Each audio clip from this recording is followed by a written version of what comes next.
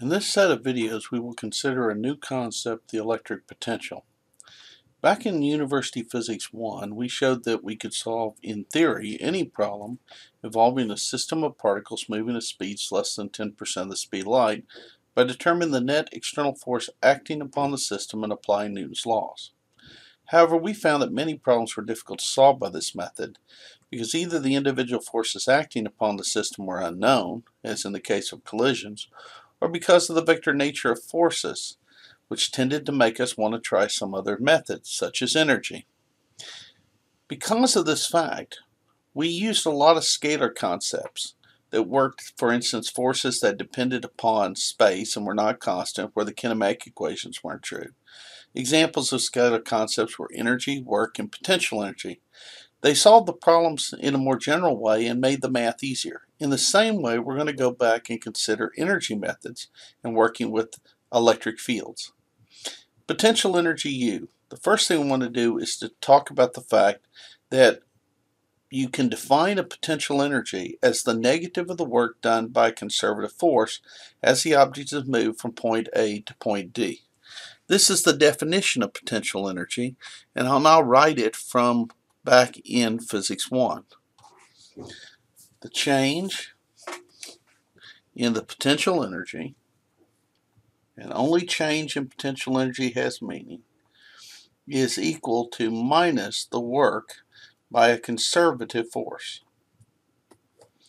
which is equal to minus the integral as the object moves from point A to point B of the conservative force dotted into the object's displacement. As I said before, only the potential energy difference has any physical meaning. You can't talk about potential energy at a single point. When people say that the potential energy of a point is mgh, they mean with respect to some zero potential energy reference point. This is the reason we're going to find out in a little bit that voltmeters have two leads. One lead is the reference point, the second lead measuring the change in potential. That is, the two leads represent one of them, A, the initial point where we start the integral, the second, B, where we get the final position. Now, in gravitational potential energy near the planet Earth, we knew what the nature of the force was, and we were able to actually plug that into this integral. And when we did that, what we came up with was the following: that the change in potential energy was equal to mg times y, or h for height. Now, gravitational potential energy is not what we call a scalar field. The reason is that it depends on more than just the single place in where you're located in space. It depends upon this value of m. And even if you choose a zero potential reference point, such as this is u of h minus u at y equals 0, and you call this location your zero reference point, you still have this dependence on m. So it doesn't just depend on the positions of the object, it also depends on which object you put there. Potential energy, in other words, is a property of a system of objects. It's really not right to say the ball held at a distance h has a certain potential energy.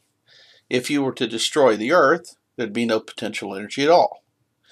It is the ball in the Earth system that has this energy stored.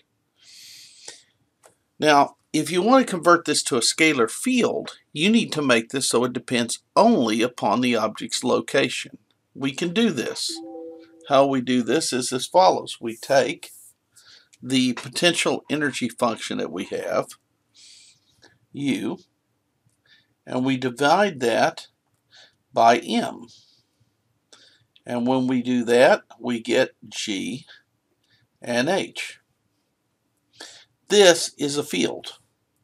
It only depends upon the object's location and the strength of the field G. If you tell me a new location, I can tell you the value of U over M. I could not have done this back in our original thing, because had you told me you were located, for instance, at y equal 3 meters above the Earth, I need to know what the object. Are we talking about a bowling ball? Or are we talking about a baseball? If I divide out the mass, then I get an object that depends only upon the field and, of course, g, meaning the Earth. With this new function, GH, we can easily determine the potential energy. All we have to do is to find this new field and multiply by n.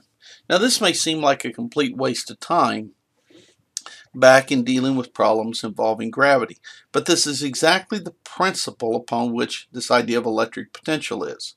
We're going to find a quantity that only depends on space and which is scalar.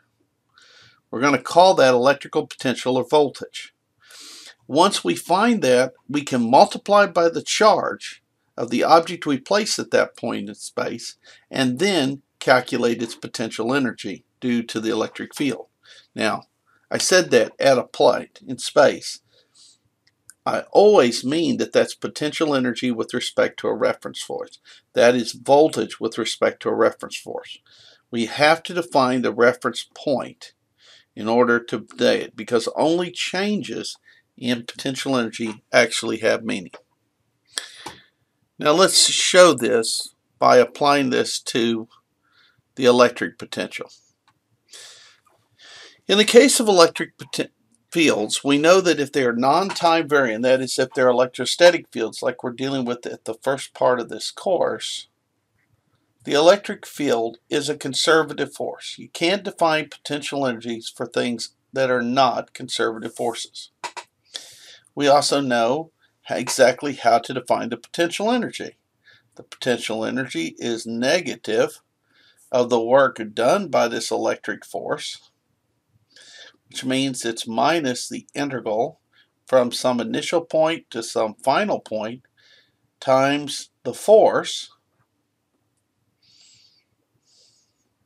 dotted into the displacement. But we have a formula for the force. It's from the initial final, we put in Q, E, the charge times the electric field, and then we integrate that after we dot it into its displacement. This quantity here, this potential energy, again, is not a scalar field. It depends upon the charge Q of the test object. So we can't talk about what's the potential energy at this point, because it depends on what charge you put at that point.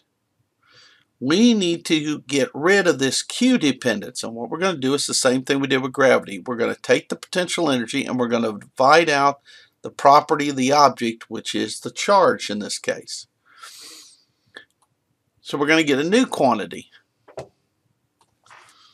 This new quantity, I'm going to give a new symbol. I'm going to call it delta V and call it the electrical potential rather than the electrical potential energy. It is the electrical potential energy delta U divided by the charge on the test of the object. If I use my formula above and divide out the Q, I get it's minus the integral from A to B of the electric field dotted into the displacement. In other words, another way of saying it's minus the work by E field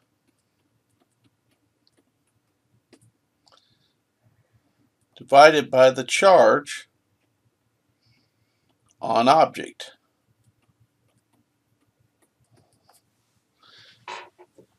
As such, you don't have to know anything about the object. You can calculate this integral one time at a particular path, multiply by the charge that you're going to move across that path, and find the change in the potential energy. Or if you don't take the negative, you can calculate the work the electric field did on that object. If you want to change the charge, then you don't have to redo this integral to find the change in the work. You simply multiply by a new Q. Now the units of this thing are not the units of energy. They are the units of energy per charge, or put another way, They are the units of joules per coulomb.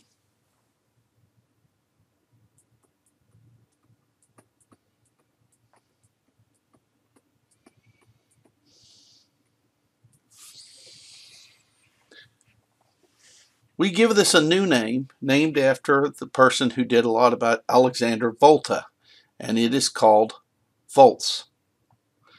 Now, let's see what we've done. We found a new quantity, a new type of field, but it's not a vector field like the electric field was. It's a scalar quantity. Both of them only depend on the point in space and not upon the test charge that you're going to put at that point in space. But there's a big advantage in working with scalars rather than working with vectors. The electric field is defined in terms of the force. The electric potential is defined in terms of the work done as you move from a reference point to, in fact, a final point. So it is only change that has meaning. For point charges, we'll choose this reference point at infinity. That's because it simplifies the way the math and the formula looks. But we could have arbitrarily chosen any point location that we wanted for our reference point. All right, I'll continue this lecture on electric potential in the next video.